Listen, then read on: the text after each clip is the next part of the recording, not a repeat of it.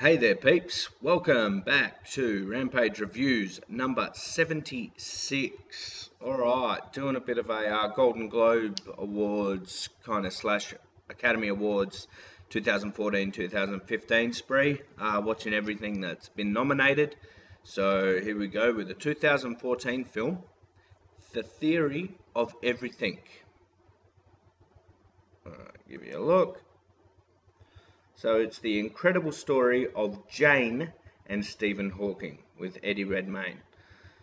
Okay, so get it in your heads. The story of Jane and Stephen Hawking, not just Stephen Hawking. All right, so don't get put off by some of you. You know, probably think this old wheelchair-bound super smart guy or whatever.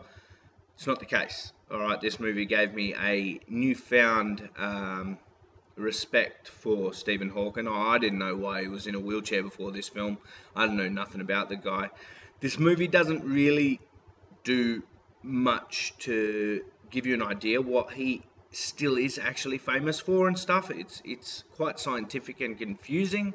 I'm pretty sure he's rich, right? He's rich, right?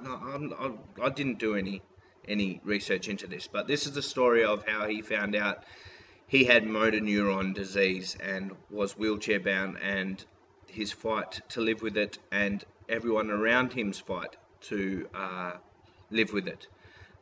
Because motor neuron is a crippling disease that just shuts down everything in your body, vocal cords,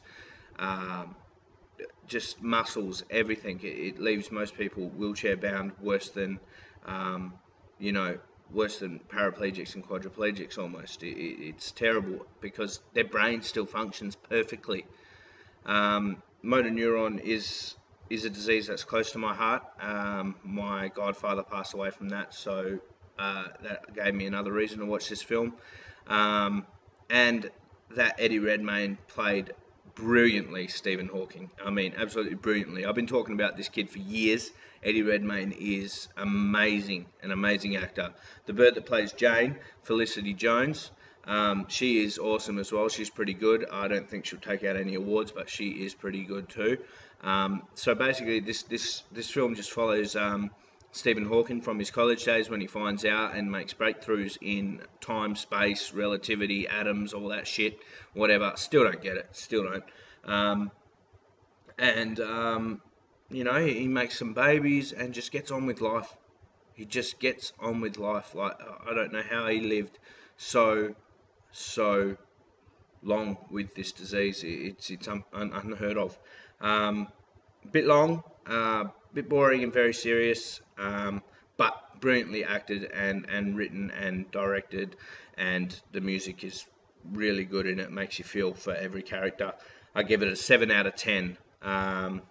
35,000 people in the world have given it close to an 8 out of 10, 7 out of 10 they've given it, and critics are with me, 7 out of 10.